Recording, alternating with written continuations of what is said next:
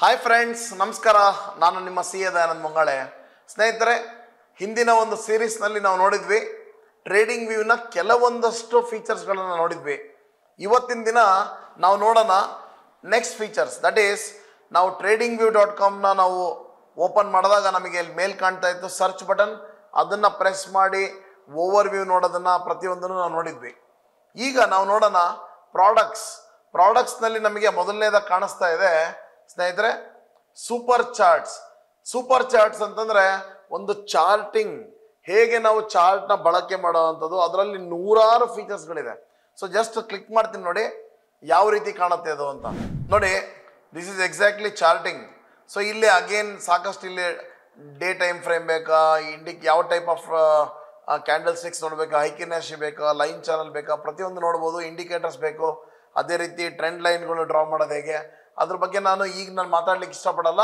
ಮುಂದಿನ ವಿಡಿಯೋದಲ್ಲಿ, ಯಾಕಂದ್ರೆ ಅದನ್ನು ಇನ್ಡೆಪ್ತ್ ಆಗಿ ಕಲಿಯೋಣ ಅನ್ನೋದು ನನ್ನ ಒಂದು ಕೂಡ ಬಯಕೆ ಕೂಡ. So will go back.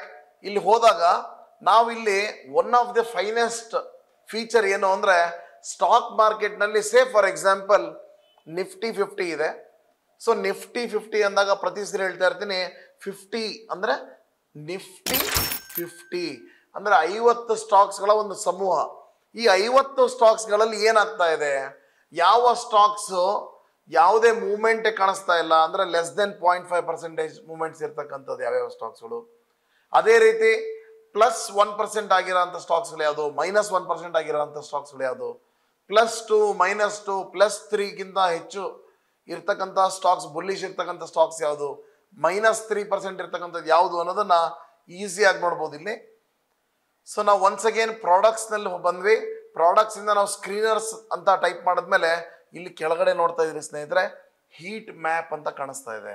ಇಲ್ಲಿ ಸ್ಟಾಕ್ಸ್ ಅಂದ್ರೆ ಶೇರ್ಸ್, ಅದನ್ನ ನಾವೇನ್ ಮಾಡ್ತೀವಿ, ಕ್ಲಿಕ್ ಮಾಡ್ತಾ ಇದೀವಿ. ಸೊ ಇದು ಕ್ಲಿಕ್ ಮಾಡಿದ್ಮೇಲೆ ನಮಗೆ ಈ ಒಂದು ಪರ್ಟಿಕ್ಯುಲರ್ ಪೇಜ್ ಓಪನ್ ಆಗ್ತಾ ಇದೆ.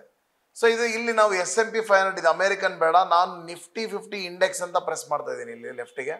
ಸೊ ಏನಾಗ್ತಾ ಇದೆ ಇಲ್ಲಿ ಅಂದ್ರೆ ಸ್ನೇಹಿತರೆ, ನೀವು ನೋಡ್ತಾ ಇರ್ಬೋದು -3, -2, -1, 0, 1, 2, 3 ಅಂದ್ರೆ 0 ಅಂದ್ರೆ ನಮಗೆ ಚೆನ್ನಾಗಿ ಗೊತ್ತು, ಯಾವುದೇ ರೀತಿಯ ಒಂದು ಏರಿಳಿತ ಇಲ್ಲ, ಎಲ್ಲಿ ಓಪನ್ ಆಗಿದೆನೋ ಅಲ್ಲೇ ಇದೆ. It is nothing but doji ಅಂತ ಹೇಳ್ಬೋದಾ ಸ್ನೇಹಿತರೆ? ಎಸ್.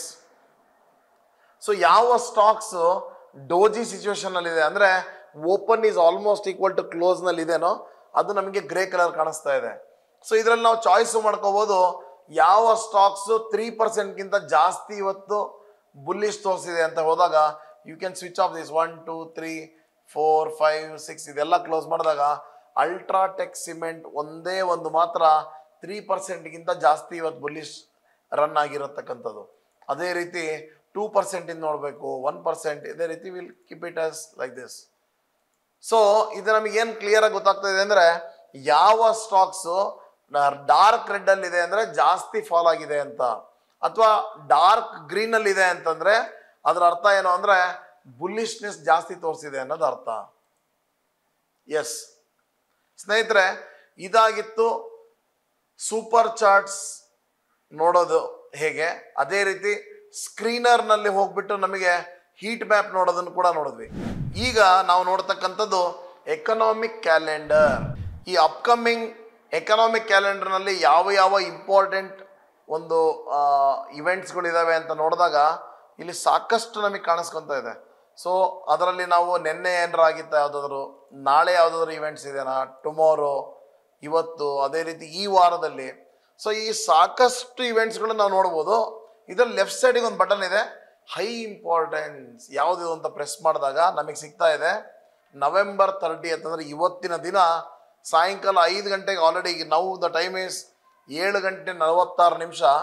5:30 ಒಂದು ಇಂಪಾರ್ಟೆಂಟ್ ಎಕನಾಮಿಕ್ ಕ್ಯಾಲೆಂಡರ್ನಲ್ಲಿ ಏನು ಕಾಣಿಸ್ತಾ ಇತ್ತು ಅಂದ್ರೆ GDP growth rate year on year, ಅಂದ್ರೆ ವರ್ಷದಿಂದ ವರ್ಷಕ್ಕೆ GDP ಗ್ರೋತಿನ ಒಂದು ರಿಸಲ್ಟ್ ಬಂತು. ಎಕ್ಸ್ಪೆಕ್ಟ್ ಮಾಡಿದ್ದು 6.8 ಬಟ್ ಆಕ್ಚುಲಿ 7.6.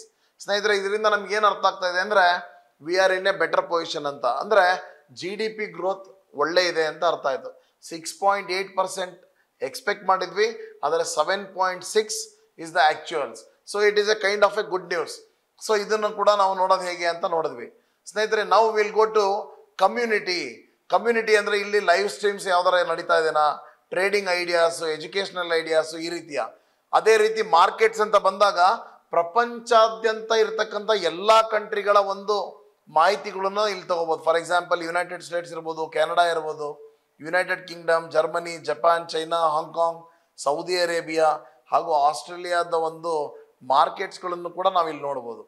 ಸೊ ಅದೇ ರೀತಿ ಕ್ರಿಪ್ಟೋ ಕರೆನ್ಸೀಸ್ ಇರ್ಬೋದು, ETF ಇರ್ಬೋದು, ಫಾರೆಕ್ಸ್ ಇರ್ಬೋದು, ಇದನ್ನು ಕೂಡ ನಾವಿಲ್ಲಿ ನೋಡ್ಲಿಕ್ಕೆ ನಮಗೆ ಸಿಗುತ್ತೆ. So again this are all related two news, brokers and more. So ಈ ಅಷ್ಟು ಇಂಪಾರ್ಟೆನ್ಸ್ ಇರಲ್ಲ. ಸೊ ನಾವು ಇವತ್ತಿನ ಒಂದು ವಿಡಿಯೋ ನಮ್ಮ ಒಂದು ಫೋಕಸ್ ಏನಾಗಿತ್ತು ಅಂದ್ರೆ ಪ್ರಾಡಕ್ಟ್ಸ್ ಮೇಲೆ ನಮ್ಮ ಫೋಕಸ್ ಆಗಿತ್ತು. ಅದರಲ್ಲಿ ನಮ್ದು ಸ್ಕ್ರೀನರ್ನ ಯೂಸ್ ಮಾಡಿಕೊಂಡು ಹೇಗೆ ಹೀಟ್ ಮ್ಯಾಪ್ನಲ್ಲಿ ನೋಡ್ತಕ್ಕಂಥದ್ದು ನೋಡಿದ್ವಿ. ಅದೇ ರೀತಿ ಎಕನಾಮಿಕ್ ಕ್ಯಾಲೆಂಡರ್ಸ್ಗಳನ್ನ ಹೇಗೆ ಐಡೆಂಟಿಫೈ ಮಾಡೋದು ಅಥವಾ ಹೇಗೆ ಕಂಡುಹಿಡಿಯೋದು ಅನ್ನೋದನ್ನು ಕೂಡ ನೋಡಿದ್ವಿ. ಸ್ನೇಹಿತರೆ, ಇದಾಗಿತ್ತು ಇವತ್ತಿನ ಒಂದು 2ನೇ ಸೀರೀಸ್. ಸೊ ಈ ವಿಡಿಯೋ ನಿಮಗೆ ಹೆಲ್ಪ್ಫುಲ್ ಆಗುತ್ತೆ ಅಂತ ಭಾವಿಸ್ತಾ ಇದ್ದೇನೆ.